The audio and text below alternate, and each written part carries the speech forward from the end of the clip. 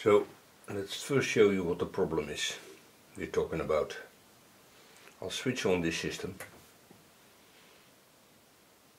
I have a bootable medium in it, in this case a USB drive. We'll select that one.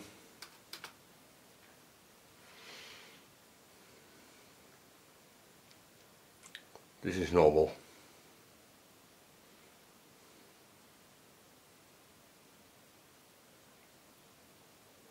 And watch this light.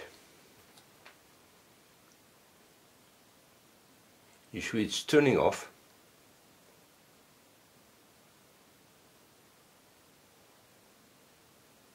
The system loads.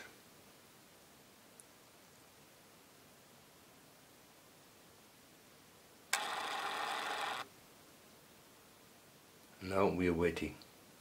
And you see what's happening here. The light never turns on again. The mouse doesn't work. Nothing at all. Keyboard doesn't work. And you're stuck installing Windows. Now we're talking about how to solve this problem.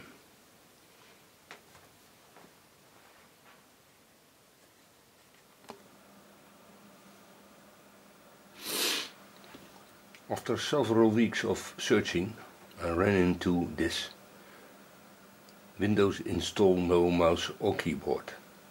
Searched that site, which is from Tom's Hardware, and after reading a lot of crap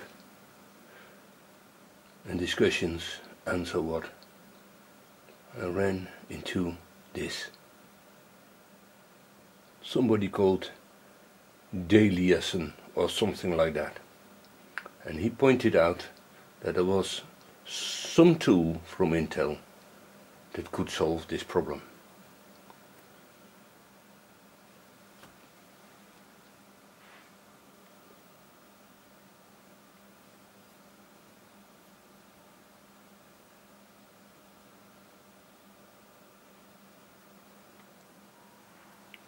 What you need is an USB stick and an ISO file. You can create that file if you want from your bootable Windows 7 disk, or download it from Microsoft.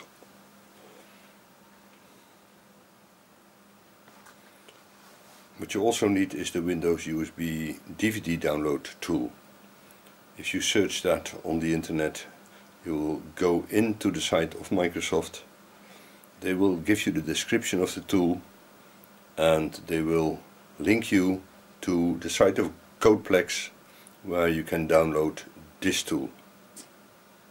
It is intended to make a bootable USB from your ISO file.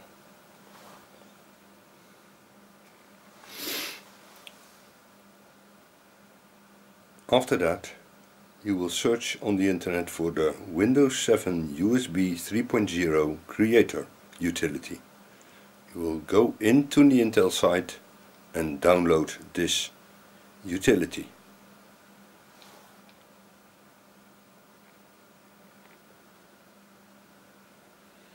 Then we start up the Windows USB to DVD download tool. The one you downloaded from Codeplex.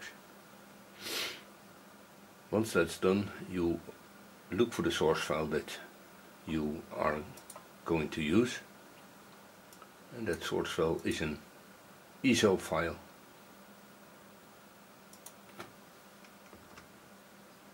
So we go to my software and everything where Windows is, and then we have all the Windows versions here.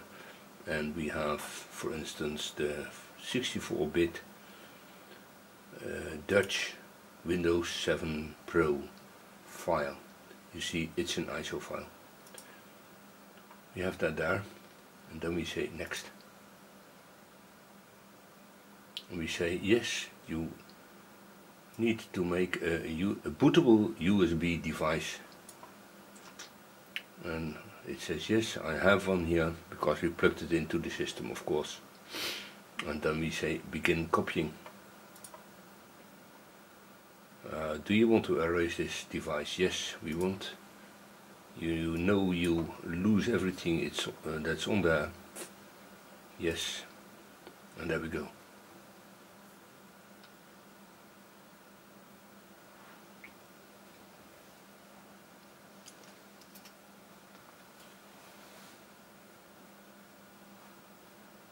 This will take a while, of course, so we'll show you the first part and the last part.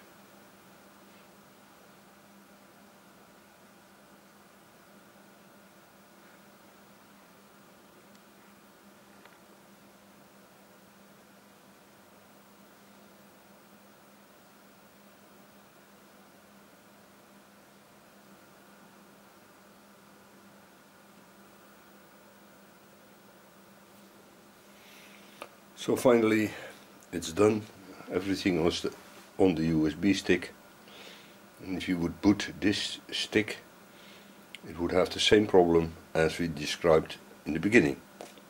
Now we're going to patch the stick with the utility from Intel.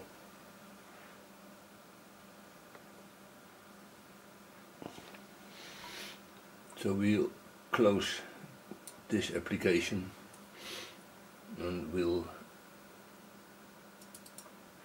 go to, I'll put it in your site, to the program you downloaded from Intel, and it's in a zip. You unzip it, and in the folder you then create you will find this, the installer creator.exe. This is what you need. The rest is not of any importance, and a few of the other things I put in there myself. So here we have the installer. You right click it and you say run as administrator. This is very important. Also you have to run it from a hard disk on your computer or whatever, but not from the USB stick or any other one. There we go. This is what you then see. They want you to point to the USB drive. That's here. You'll find it. It's the removable disk G. You see that the boot's there, the FE, everything, the sources. And you say OK. And then you say create image. That's here. It tests the system. It says I find 3 images. It's mounting the first one, and then it will go on. This takes, according to the PDF that's in the zip, about 15 minutes, but actual time is at least, let's say, 45 minutes or an hour.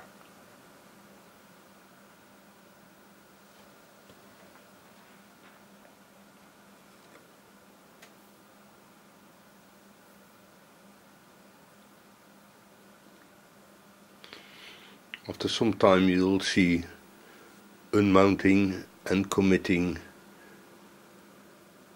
the install Vim image number 1.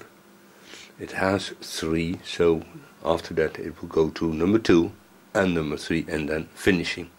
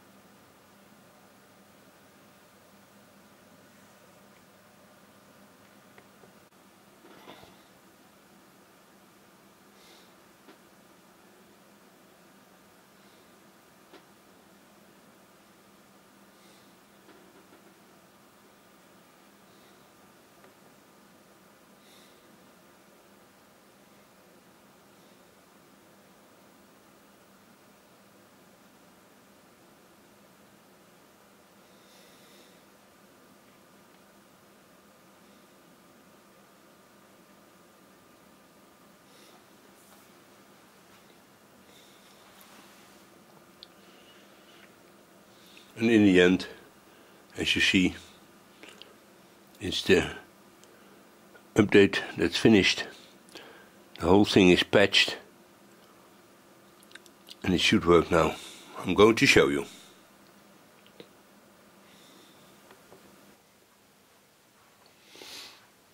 So now we're going to test this.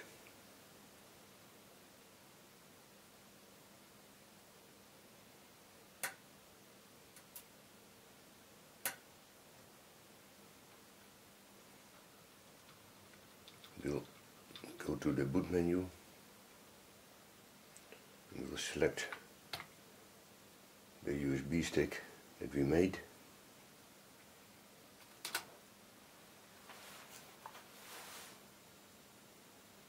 You see, this is the standard procedure again.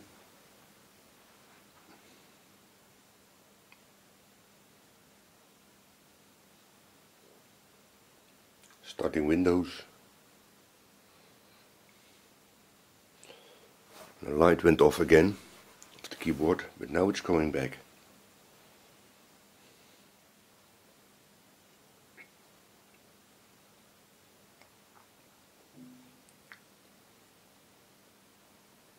And here it is again.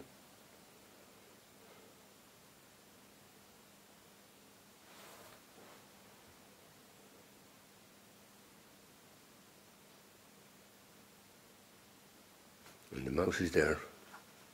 As you can see, we have a keyboard that's working.